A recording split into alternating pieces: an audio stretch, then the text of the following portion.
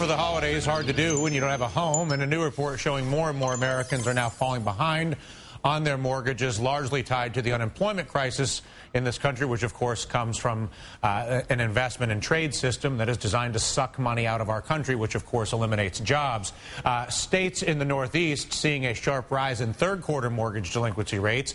New York, New Jersey, and Connecticut among those experiencing the largest jump in late payments. Luckily, there are people stepping to try to help some homeowners falling behind on payments and getting the runaround from the banks, who frequently can't even prove that they own the mortgage, and are in the process of working with our Congress to try to eliminate property rights altogether, in the view of many in this country. Joining us now, foreclosure attorneys Matt Widener and Mark Stopa. This weekend, they held a free seminar to educate struggling homeowners in Florida. It's a pleasure to have you here, Matt. What sort of things did you hear this weekend?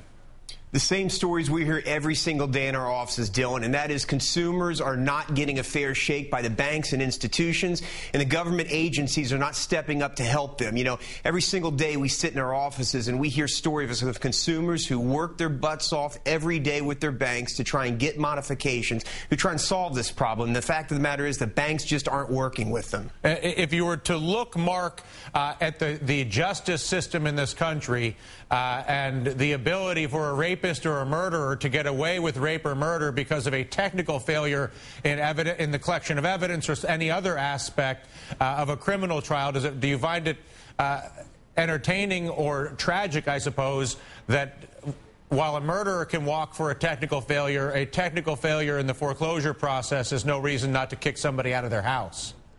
You know, murderers and rapists get these lengthy trials with all sorts of due process, and the court system in Florida with these rocket dockets and senior judges, all too often they're quickie hearings. So these homeowners, who certainly aren't criminals, are getting thrown out of their homes on a rapid and systemic basis with very little due process. That's why they need lawyers. Matt, what can you tell us about the property rights issue and the MERS, this system that they use to sort of churn through all of this, and the degree to which property rights are actually in question in this country?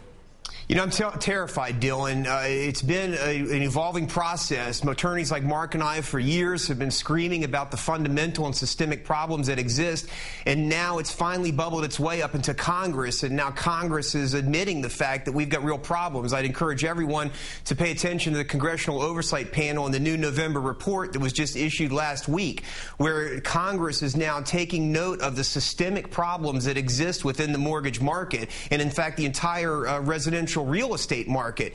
They draw a spectrum, and on one end they say it's potentially just technical problems, but on the other end of the spectrum we're talking about systemic and catastrophic failures of the real estate market, the entire country, and in fact the financial and economic system of this country. That's because we have abrogated our property rights in this country. One of the fundamental principles that this country was based upon was a clear and open, stable system of property ownerships, and that has been thrown in the garbage in this systemized securitization process. I mean, Mark, aren't property rights the very foundation of capitalism? If there is no property, if property is the possession of the legislators and the banks to dole out and to take away and give away as they see fit, doesn't that fundamentally undermine our ability to function as a free and independent country of people?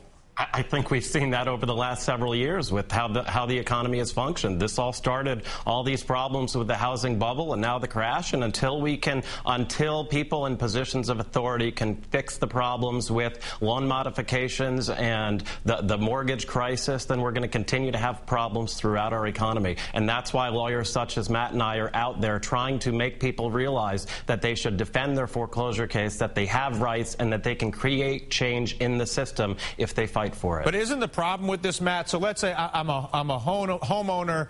I lost my job. Again, so many of the foreclosures now are not willy-nilly subprime. Oh, they borrowed more house than they should have. They never should have bought that house. All this nonsense.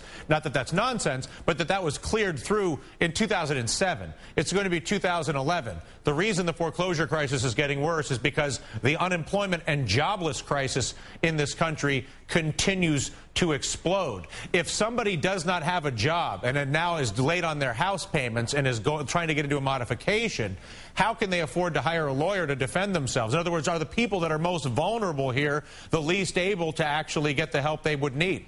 Dylan, this system of laws that we have in this country, our courts are open and accessible to people whether they have an attorney or not. And part of the message that we had this weekend and the message to the American people is whether you think you can afford an attorney or not, you get into that courtroom and you fight for your home. It's your home and you fight to keep it. Obviously, if you can afford the minimal fees that most good consumer attorneys charge, pay those fees. But if you can't, at a minimum, get into that courtroom and fight for yourself. And the fight ultimately is they show me the note and also reconcile the dual track where they foreclose on one side and while they claim to be modifying on the other?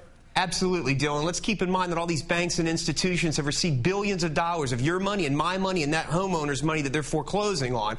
And so they may not have a right to be foreclosing while they're taking billions of dollars of our money. The message is homeowners need to wake up and understand that this is a war we're in. The banks and these institutions are fighting against the American people and our very way of life. And it's time Americans wake up and get in those courtrooms and fight.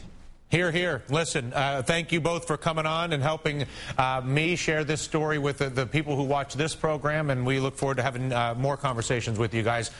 Kudos on the work that you're doing. Matt Widener, Mark Stopa, working on behalf of the American homeowner. We appreciate it, guys.